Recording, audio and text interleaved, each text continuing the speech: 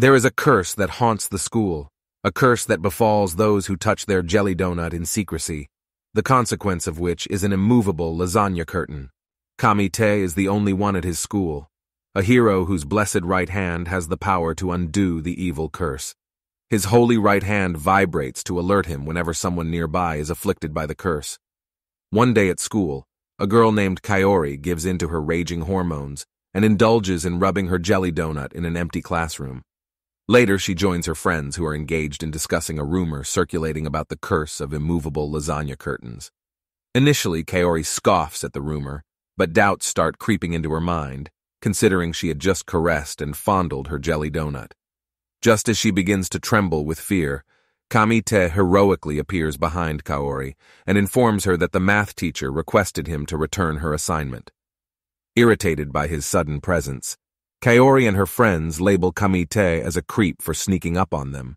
He denies their accusation, and in an attempt to ease the tension, he showcases his cool Ultraman t-shirt. The girls pretend not to be impressed, but everybody knows they're cool, so Kamite remains unshook.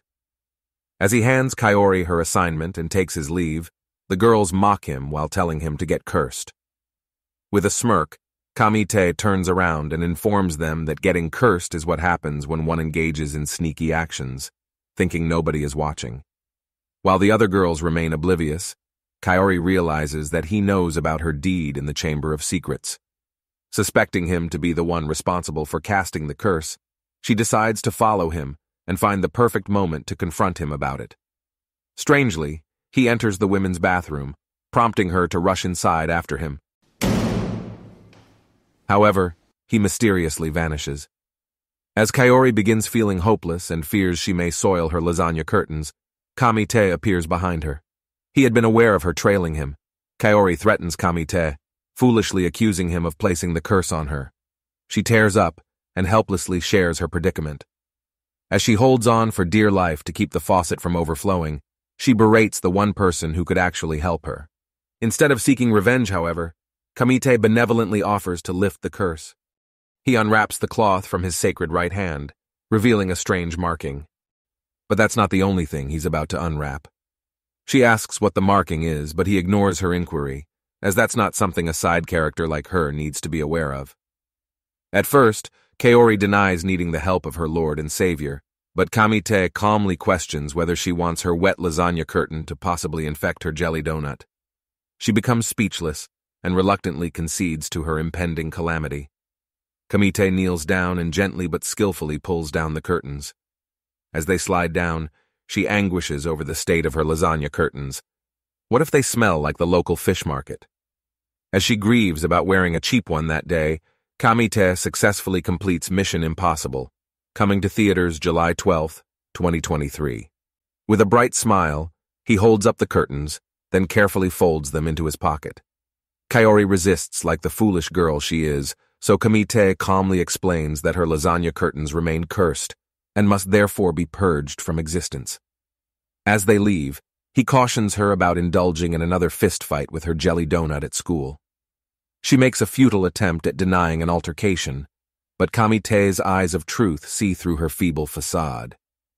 Finally, Kaori admits that the desk and her had a brief relationship. She threatens him not to tell anyone.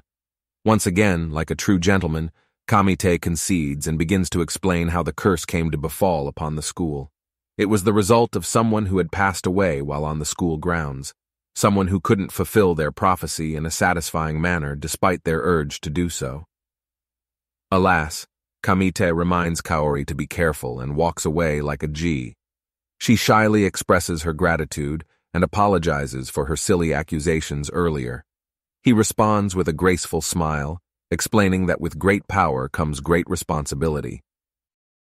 On another ordinary day at school, a girl named Totomi walks down the hallway, supported by her friend. She profusely sweats while enduring the pain of being a plumber to her own bursting pipeline.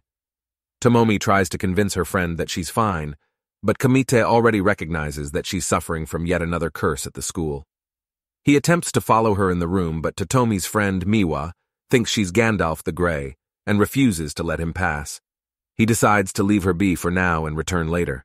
When he returns later, he finds her remaining steadfast in front of the door. He asks if Totomi is still past the door she guards, and she confirms his suspicion. Kamite realizes there's not much time before the lasagna curtains might get soiled, so he tries to pass Gandalf the Grey, but she stops him yet again. She then accuses him of being a Boromir and coveting Totomi's rings, just like everyone else. Kamite charismatically reassures her that he has no such motives, and finally manages to persuade her. Upon finally entering the room, he finds Tomomi visibly distressed. He gets relieved that he's made it in time, and graciously offers to release her from her torment. However, Totomi Power slaps him with such strength that he nearly sees a glimpse of Jesus. Then, she angrily walks off.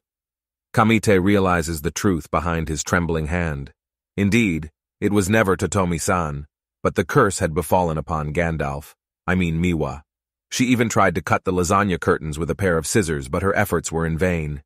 Tears of desperation stream down her face as she desperately seeks help. In an act of utter hopelessness, she contemplates burning down her curtains entirely. But Kamite appears just in time and offers to undo the curse. He removes the wrap from his right hand, unveiling the mark of the Chosen One. With the precision of a veteran surgeon, Kamite carefully undoes the curtains from the lasagna.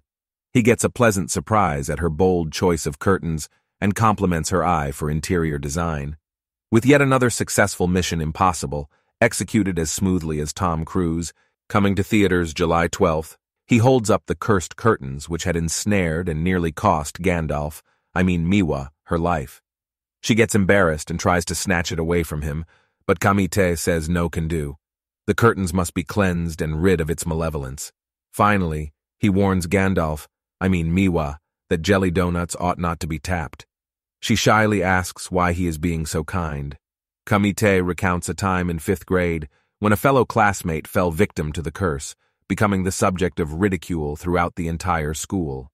Kamite vowed to never allow anyone else to suffer the same fate as her. Ultimately, his plan is to eradicate the very source of the curse, once and for all. Miwa, asks how he can accomplish such a menacing task.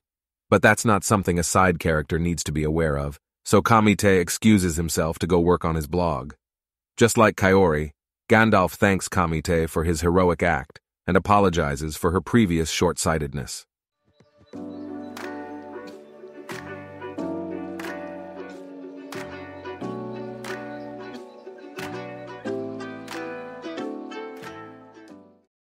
Oh?